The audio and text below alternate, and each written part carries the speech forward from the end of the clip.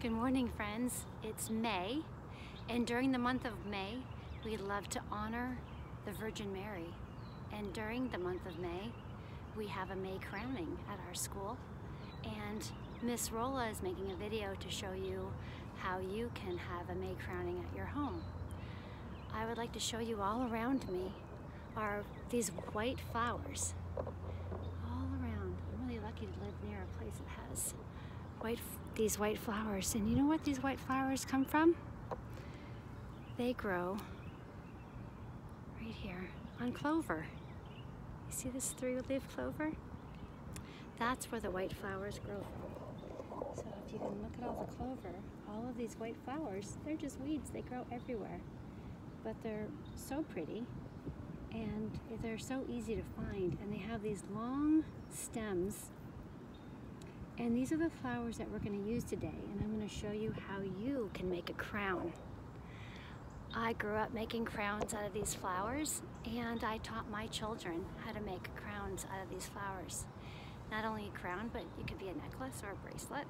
So I'm going to show you today how you can make your own crown, and it's nice and easy, and it's so easy to find these flowers. So the first thing you need to do is you take the flower and you break it off. You want to have a long stem. See how nice and long this stem is?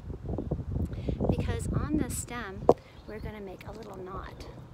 So I'm going to bring this down here so you can see. Here's my long stem. How do I make a knot? Well, I gently twist my stem like this. See how it's twisted? Just like you're making a loop. See, just twist it. And then you take the end and you put it through the hole. At first it can be a little tricky. That's why we want our stem to be nice and long. And then you pull it, but don't pull it all the way because you want to leave a little bit of a gap like that. Because the next flower that you pick, you're going to put it through this little gap right there, the gap in your knot. So here's our first flower. Now I'm going to come down here and I'm going to take another flower. Nice long stem. There's a couple bumblebees around, but they won't bother me. If we leave them alone, they'll leave us alone.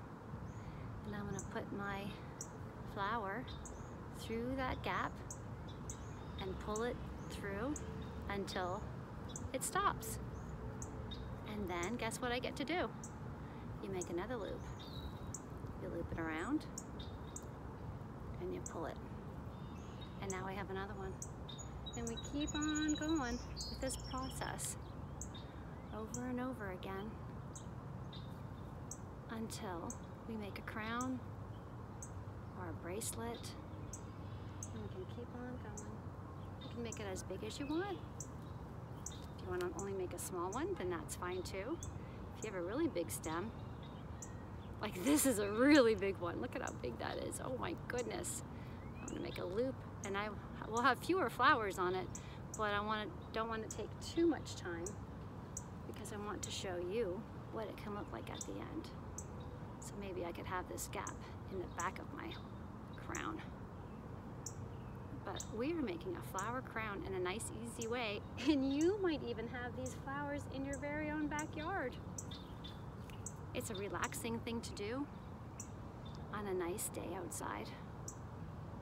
Keep on going. Let's see, is it big enough yet? Put it around. See, if you have more flowers, it looks better. Not yet. I think I might need a couple more. It will look better when there's more flowers on it. And I'll post a picture separately of a really nice one with a lot of flowers on it.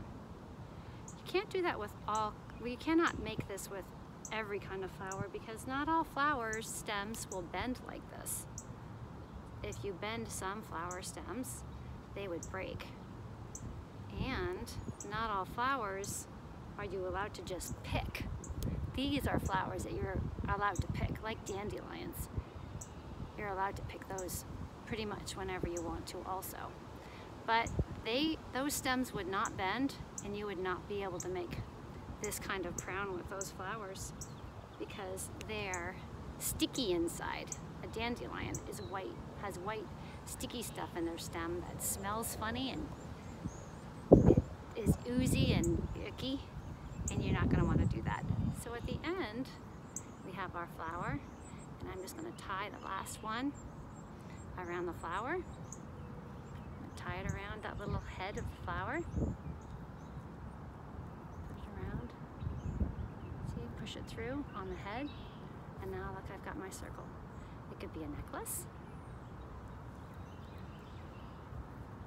A pretty necklace. See how pretty that is? Or it could be a crown. Let's see. It could be a crown. See, made it a little bit too big maybe, but here's my flowered crown. It can sit right on my head. Can you make a flower crown for May Day? Isn't that pretty? Anywhere you are, anytime if you're outside sitting and relaxing, you can make your own flower crown, or you can make a bracelet.